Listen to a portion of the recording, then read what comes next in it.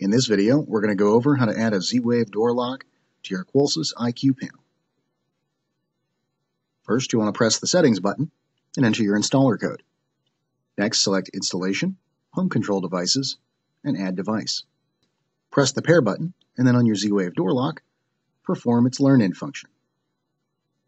In our case, on a touchscreen Yale deadbolt, you'll press the master code, pound, 7, pound, and 1, and pound.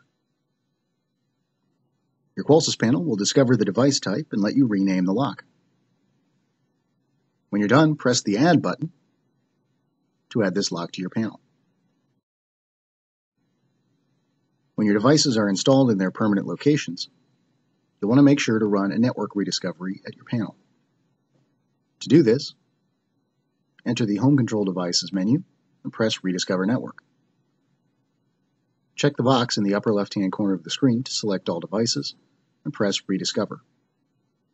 You can follow the status for each of your Z-Wave devices individually. When the rediscover is complete, you can back out to the home screen. This has been Jason with Surety DIY. Thanks for watching.